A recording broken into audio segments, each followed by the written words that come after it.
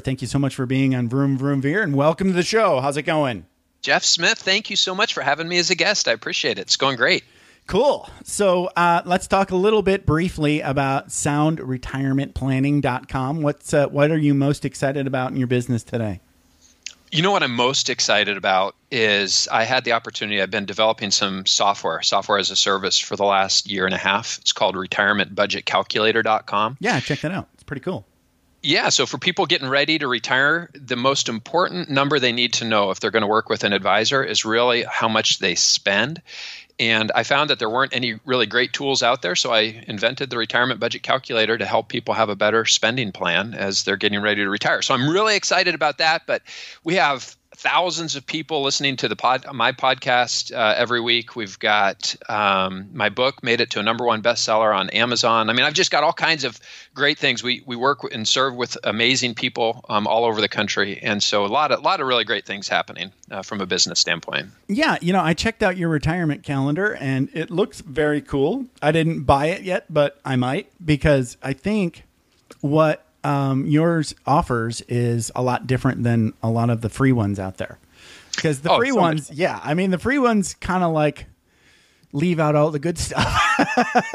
Really? Well, there is nothing that's free. I mean, you're right. We thought about making ours an ad-based model, but in order to do that, you got to harvest a lot of data from people. And what we wanted to do was create a tool that protected people's privacy, let them pay a fee for it, but then they don't have to see a bunch of ads as a result. So you pay one way or the other. Sure. I'm just big into protecting people's privacy. And let me tell you, if before you sign up for the calculator, we have a special coupon code right now.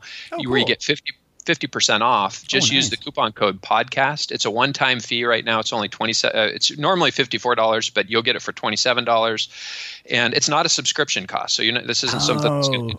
At least not yet. We are down the road probably. Yeah. But we're going to be switching to that. But people that sign up under the old one-time fee, they're not going to. They're going to get grandfathered in. Ooh, so do it now. Do it now. $27, man. Yeah, I'm doing it now. I'm going to do that now. I'm going to. It's good. Yes, that's cool, because that's what, I was like, well, let me talk to this guy first and see if there's an offer first.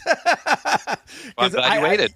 And I hope you take PayPal, because that's where, that's not required, because $27 is $27, but.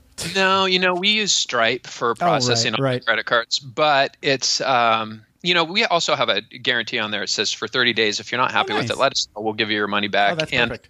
We had an 800% increase already in people signing up just this month. So I'm really excited about that, because it's a way especially for people that are never going to hire a financial advisor, but they're do-it-yourselfers. They want to have a better plan. Right. The calculator is really exciting, and the community that's really, I think, most excited about it are the people that are in that FIRE community, financially independent, retired early. These are people that have they're smart, they're educated, deeply aware of the FIRE community. Yes. I love it. Yeah. So these guys are saying, look, we don't need to pay a lot of fees to somebody. We just need the tools to help us do a better job. Right. And so people that like to follow somebody like Mr. Money Mustache, the reason he was able to retire so early isn't he only saved a little bit more than $1 million. He didn't really save that much money, but he's fanatical about his spending down. Right. Yeah, he rides a bike everywhere. I know. He's got he is why I bought a Nissan Leaf. Oh, man, that's awesome. And I love it. Let me tell you, if you haven't taken the plunge into the electric car, if your commute is under 30 miles one way, you can do it. I'll say that. You can get a cheap Nissan Leaf used and use it as your commute car. I have thought about that several times. I drive a Subaru myself. I love Subarus, but I'm on my third Subaru. But I was out hiking the other day, and there were these guys that had these it's like an electronic unicycle, a one wheel. Oh, wow. Have you seen these things? No. Oh, man, it's like a wheel. You stand on a pedal on either side of it, and it's got a gyro in there. So it's kind of like segways, Okay. And the guy was telling me that you can go about 18 miles on a charge, and it goes 35 miles per hour. And my office is 13 miles from my house. I was thinking, man, I could just get one of those, put a big flag on the back of it, and get a helmet with little spikes coming off the top, and just cruise to work on one of those. That might be good. You could. You're not going to, but you could. No, I mean, my wife, she's always teased me for being a dork and a nerd anyways, but that might just be pushing it too far. So I used to ride my bike to work when I worked in LA, and it was like 11 miles one way. But let me tell you, it's like taking your life in your own hands. It's fine. So you have to figure it out. You can't go on the main streets. You have to go through the neighborhoods. Elsewise, you'll get killed. So you would have to do the same thing. You can go on Google Maps, because I did it, and you can actually click on bike, right? There's a routing for a bike on Google Maps, and it'll tell you the safe route to use for a bicycle, and it'll take you off of all the main drags. Yeah. Oh, I'm glad I'm on the show. I learned something new just now. Yeah, that was fun. So these guys that were on these electronic one wheels, they were out riding the mountain bike trails, and I'm like, you got to be kidding me. That's kind of cool. So, anyways, life is changing, man. It's getting better and better all the time. That's neat. So these things are like all terrain. Yeah, they had knobby tires on. I've been thinking about buying a motorcycle, like a little dual sport, but after I saw these guys, I'm like, no, I'm going to get one of those. And wow, I'm going to have to check that out. That's neat. Or you can just put a little motor on a bicycle. Yeah, well, my neighbors, they're 70-something. They that's what they just bought, was electronic bicycles, so that they don't pedal uphill anymore. Yeah, perfect. Because I like the kind that do both, that you can pedal when you want to, but then if you get tired, you can, use the little battery motor thingy. The only thing is, man, I think that movie WALL-E, the cartoon about, the future, I'm worried that we're all going to end up fat and lazy, floating beds with devices in front of our faces, with robots feeding us. Our extra big Slurpees.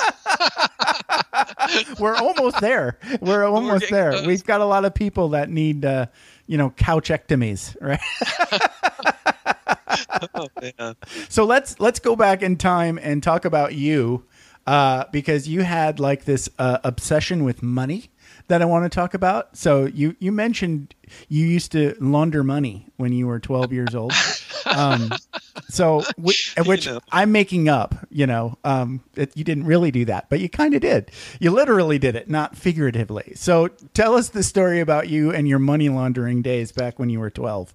Man, it makes me so nervous when you say that, because the regulatory environment that I operate in, we're a registered investment advisory firm, and we have this like incredible hurdle for everything we say being compliant. And so I'm sorry, regulators. I'm joking. Okay. I know. It's fun, but it's a true story. So I have always been a bit obsessive with money, even as a kid. Like when I would go and buy magazines at the store, I'd buy Money Magazine, and I remember.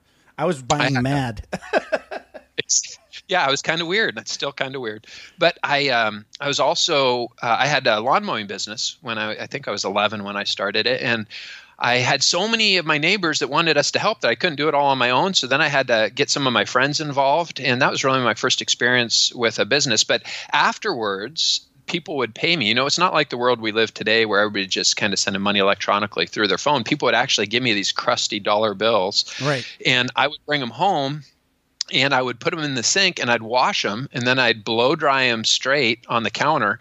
And I'll never forget the time I brought this perfectly crisp, clean money into the bank. I had blow dried it and made it just as nice as I could.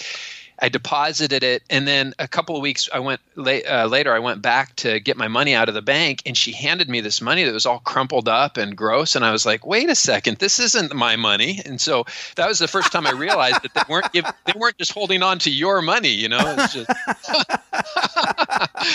so yes, it's true. I used to wash my money as a kid. Don't do that anymore, thankfully. That's hilarious.